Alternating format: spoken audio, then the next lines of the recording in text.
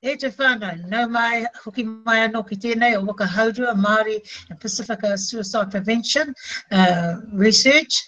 Nā kua anō te honore, ko kahu, ki te whakatau i a koutou. Te kai kōrero mo tēnei ata no tērā o te raukura o Taranaki, a tōku whangaunga a Ngaropi Cameron. So I'm really pleased to have you all join us this morning for our next webinar. And I introduce my whanaunga from Taranaki in Ngaropi Cameron. Kia ora. Tēnā koutou kahu. Thank you for that introduction, and we'll just go straight into the presentation. Time is few.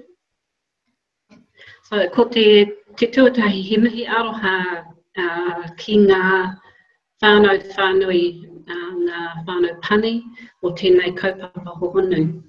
He mihi mutunga kore tēnei kia koutou. He mihi mutunga. O te rā ko rātou kia rātou, te hunga mate ko tātou kia tātou, ngā urupā waihotanga o rātou, tēnā koutou, tēnā tātou katoa. I thought I would just start by giving a quick regional overview in relation to Taranaki, and this is a rather interesting photograph. It's one of my favourites.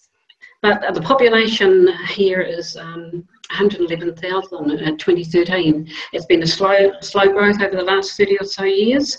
Taranaki is the 10th largest region out of 16 in Aotearoa, and there's 2.6% of the country's population reside here. There's 18,500 Māori, and we make up 14.9% of the Taranaki population. There's Māori in this region comprise 3% of the country's population. Taranaki has, along with the national trend, has a youthful Māori population. The 2013 the median age was 23.5 years. So over half the Māori population in Taranaki is actually under 24 years of age.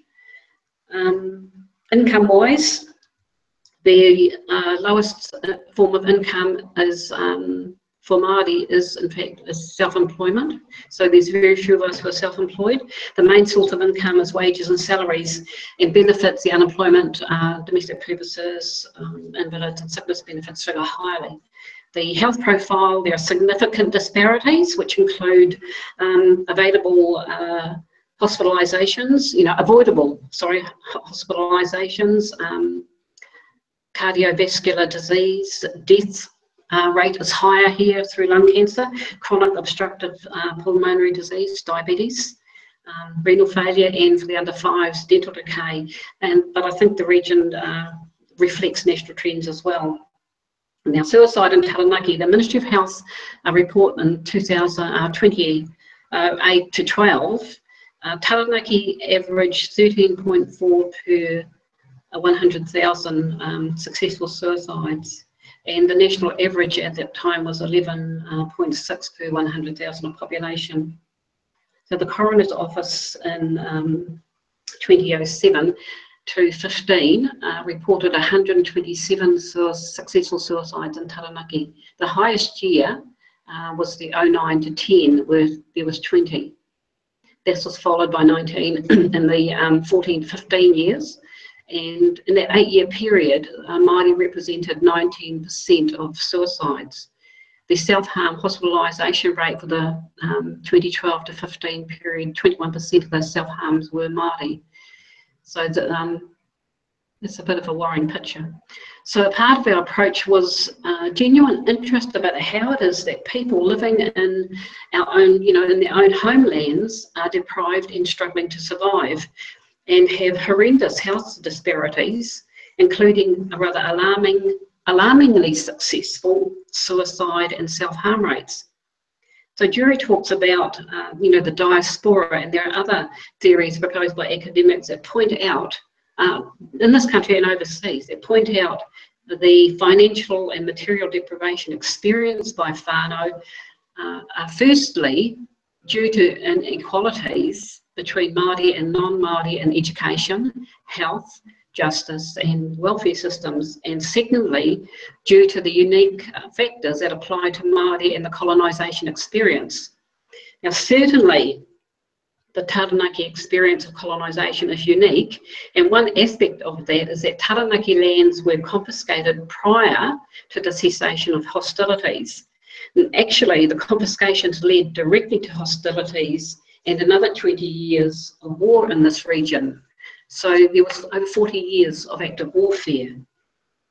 So, in fact, the Waitangi Tribunal report to Kaupapa Tuatahi 1996 maps out and directly connects loss of land to the subsequent impact of cultural, social, political and economic marginalisation on cultural identity. So our project design was in 4 phases, and we identified, I won't read the phases, I'm sure people who are listening can read as well. The project design, 4 phases, and we identified 3 strategic platforms. And like Catherine last week, we utilised the Second Māori Task Force report on Māori whānau violence Māori Ora, this Kruger.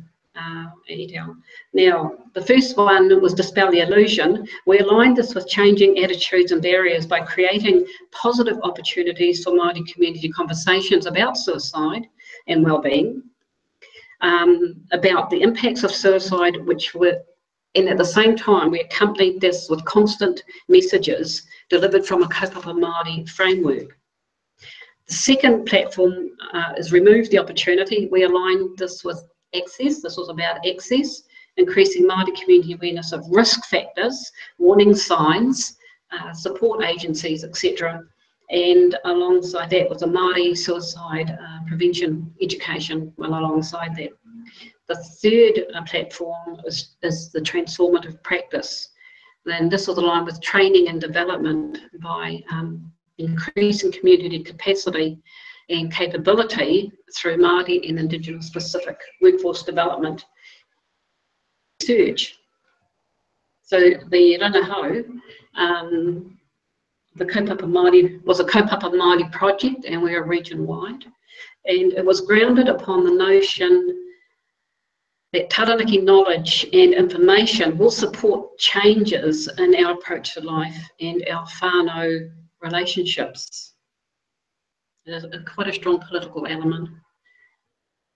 So our project name, He Wai Puna Koropupu, originates from this whakatauki and locates our work within an understanding of the context of colonisation and historical trauma. So this whakatauki is applicable throughout Taranaki, but it has mainly been confined to the north, but it's now used throughout Taranaki. It's a unique descriptor for our maunga. It's referencing it as barren or impoverished. However, where there is water, there are people. Therefore, it is an ever-bubbling pool of knowledge. Now, although plundered by the pig, this is a reference to the coloniser. It will never cease to bubble forth ideas, possibilities, and knowledge. It also contains a message of hope for us from our tupuna to persevere, in spite of the seemingly insurmountable odds, to carry on so that future potential may emerge. So understanding the context of Taranaki is critical to understanding what is happening in Taranaki. So tributes from throughout the world, including this country, are paid to Gandhi and Martin Luther King, and rightly so. But the tributes are for similar views and practices first carried out by Taranaki Māori 60 years before Gandhi. So the results of the government's criminality are that Taranaki has inherited the silence and denial of history that permeates this region. And it continues to this very day.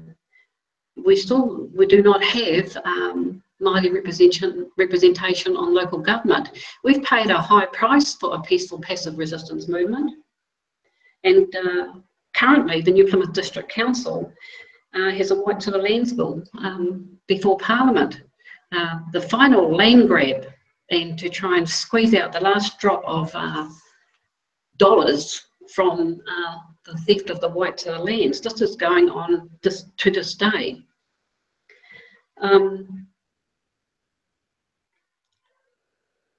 So we have survived. You could see here from the earlier overview the level of survival, but we have survived, but the casualty has been the quality of survival. Now, Maria Yellow Horse Braveheart clearly describes the impact of historical trauma. And you can see that in this quote. For us, it was another let's dispel the illusion. That's what's causing the high rates of Māori suicide in Taranaki is a mystery. Let's dispel that illusion. This is not a mystery.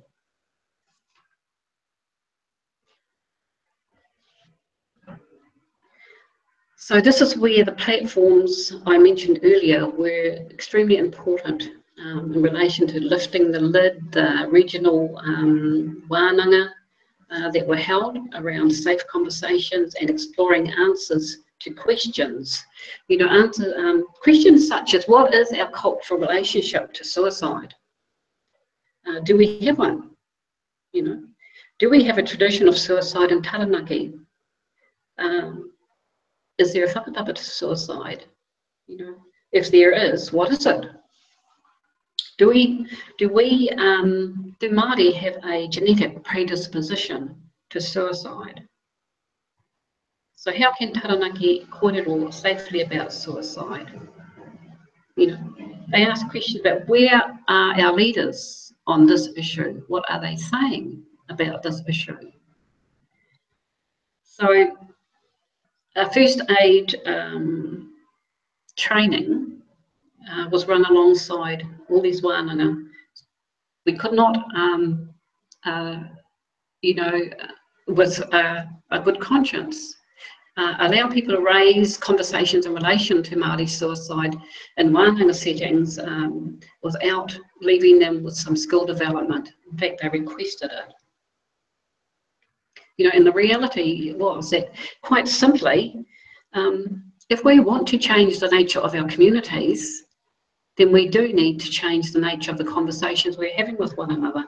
And those forums, the Lifting the Lid forums, was very successful at doing that.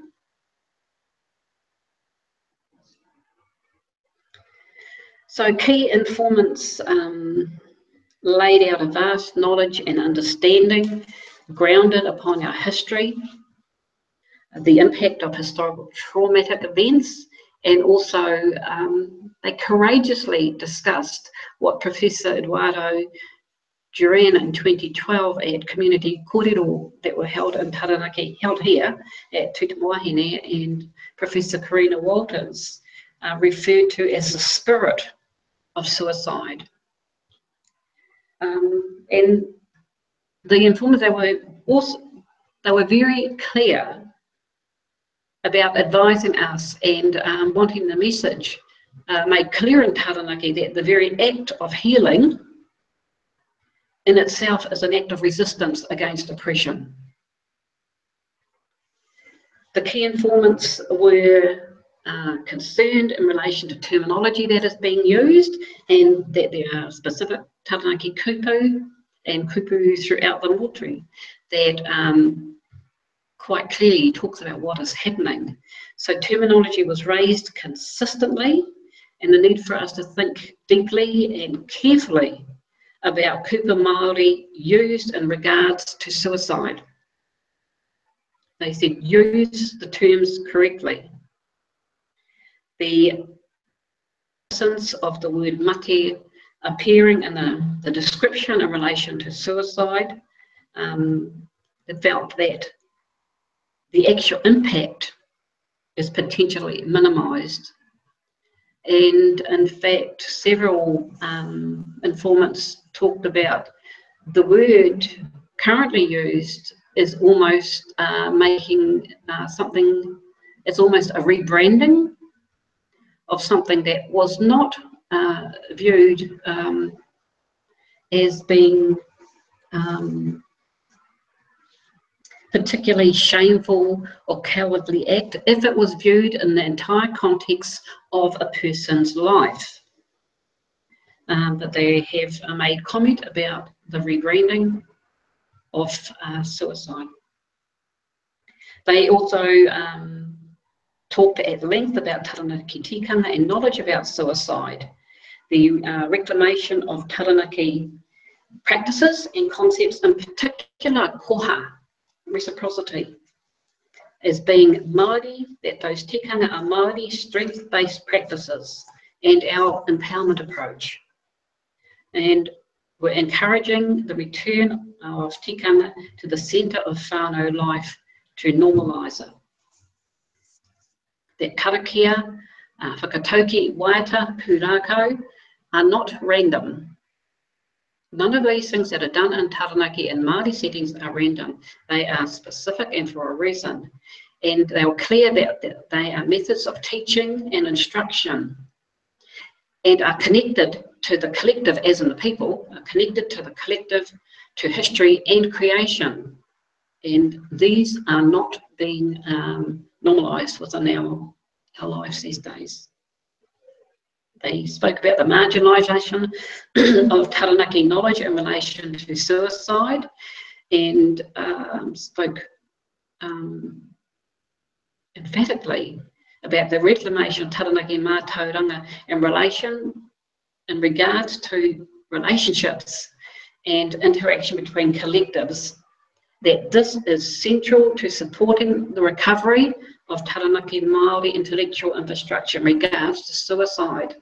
That that part of this recovery must be done by reweaving and interconnecting our hapu and collectives.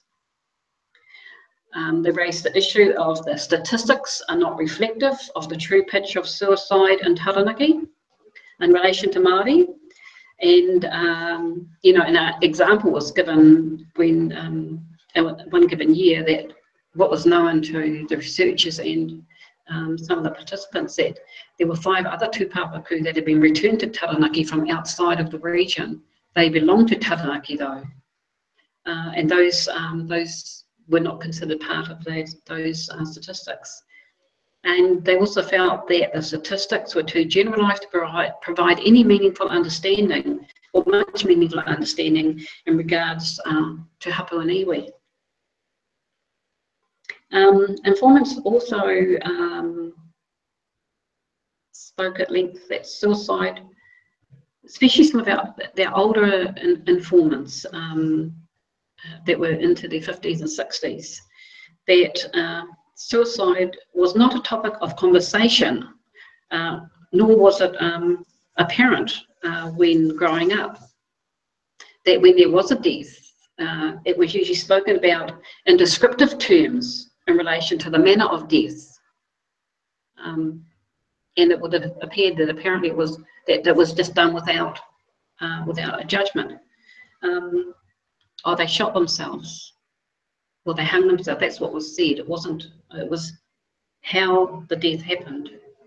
So informants also identified other behaviour such as family violence, sexual assaults, alcohol and drug abuse,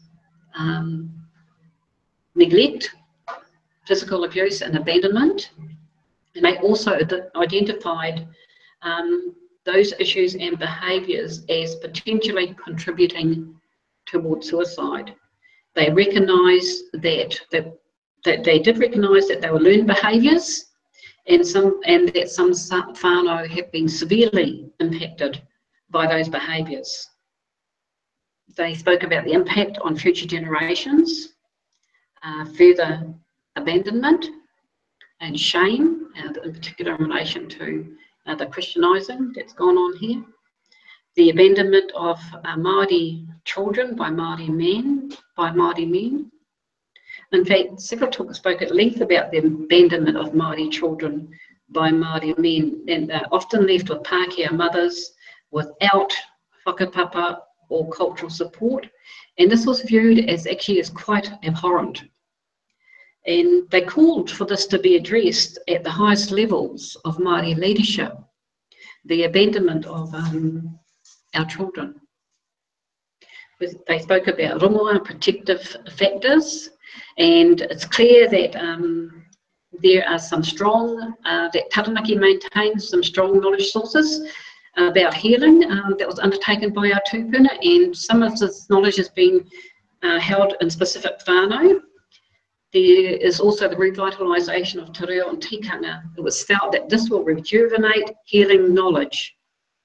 So the Tohunga Suppression Act of 1907 marginalised Taranaki experts in healing arts, especially in the sphere of mental and spiritual well-being. The community's ability to recognise and address what those tohu is not as sharp as it was. It can be reclaimed though. And part of that is in relation to repositioning knowledge holding elders, and in fact repositioning all elders to be protective and to initiate cultural processes to pull people back into purposeful living. Now, it's only one of the main things that everybody talked about was to rebuild the village. That they all said it's possible. It's only impossible if we give up hope, but we need to rebuild our villages and stop talking about it. Stop talking about it takes a village to raise a child. It's a big deal. Let's just do it. They talked about communities that we did not require a police force, and the current pathologising of Māori men needs to be addressed at the highest levels of Māori leadership again. And in Taranaki, they were talking that some of the keynote informants talked about repositioning and spelling out to Taranaki Māori men what is expected of them, and to reorientate themselves back to their homelands and whakapapa and back to the central, the centrality of the whānau. And also to point out in no uncertain terms to Māori men who whakapapa outside of this region how we expect them to behave in our lands. So articulating a Taranaki perspective on suicide was looked at as well, and the emphasis on collective effort to repair the dynamic social fabric of Māori cultural connectedness. So our shared sense of belonging, forget the quick fix short-term stuff, and we need a sustained prevention, intervention and healing process grounded on tikanga, grounded on our original instructions as human beings and our connectedness through whakapapa that affirms the value of human life. So this project has affirmed that for Taranaki, the answers lie within, and it's time to remember that our tupuna laid before us grounding principles that reassure us that in surviving genocide that took place in Taranaki, we are the seeds from Rangiatea, and we will continue. These are some tools that were developed from within the project around reframing the S. There was some, sorry, sad in that, and it needs rehabilitating and moved back to the sacred. And the other tools are action tools that we currently use within our whānau assessments. So this is, how do we do it? How do we get here? Of course, with our Waka Hourua. So that's me, Kahu. Here's our contact website, and we will be releasing the report in November.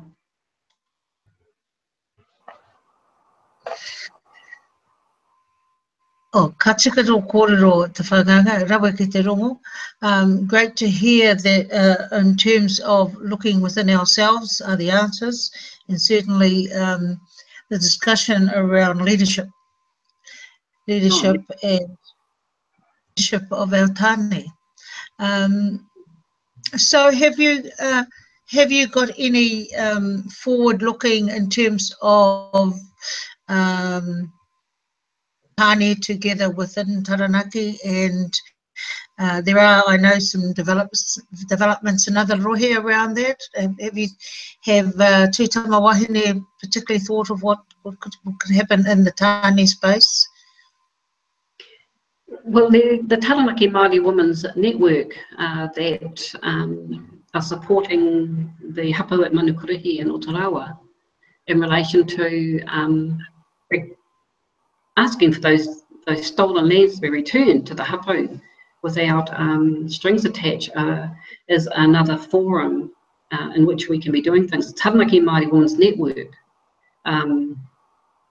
has got some plans in relation to addressing their own hapu, but we do have a plan in relation to how we can start interconnecting the kaupapa, because it's clear they're saying that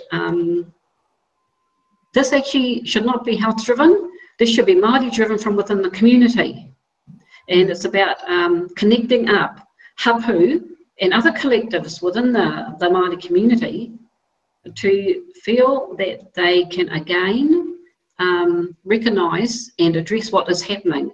So we do have, we don't have time to talk about it, Kahu, but no doubt I will speak with you when I see you in a month or so about that other, Yes. Yeah, so we're going to, and we're going to launch the report in November and make it available for people. There's no Māori information in relation to suicide that's a published report as far as I can tell. There's a little bit, Tarangi Hero touches in it in his writings on the coming of the Māori, but there's no document that is Taranaki specific done by Taranaki researchers about Taranaki. And I think that's the strength of this, that if people want to be doing other plans in relation to Taranaki Māori, so they actually should be looking at the report. And they can't say that they have got no, there's nothing there. There is something there now. Yes. And thank you to Waka Hourua, really, for making that possible. Yes, and I know people are interested too in contacting you, so thank you for your details that you've given us today. And we've also briefly mentioned or briefly discussed the possibility of some international journal articles that you are thinking of publishing in the future. Right, yeah. I suppose before I finish, I need to acknowledge Leonie, who was our overseer, Dr. Janice Wenn, who also provides supervision for myself, and Awhina and Jocelyn Millard for their support during the research and getting the report up, as well as to yourself and Waka Hourua. Kia ora. Thank you. No mātou o te Waka Hourua, Māori and Pacifica Suicide Prevention. Ko tēnei te mea tuarua, ko oti I te rangi nei, mihi atu kia koutou e titiro mai, e whakarongo mai ki ngā kōrero tū Tama Wahine and Ngaropi mā I roto I Taranaki. So thank you for joining us again for our webinar series, and I'm sure you will find interest too in the documents that Ngaropi and her team have produced as part of the research for Waka Hourua, and access that from your website, Tū Tama Wahine website, and maybe the Waka Hourua website as well. And looking forward to, we have reminded everyone we have videoed this, so it will also be on a link available to go back to over the next or months. Nō reira, mihi atu ki a koe te whangaunga, mihi atu ki te whānau whānui o Waka Hourua. Kia ora rā.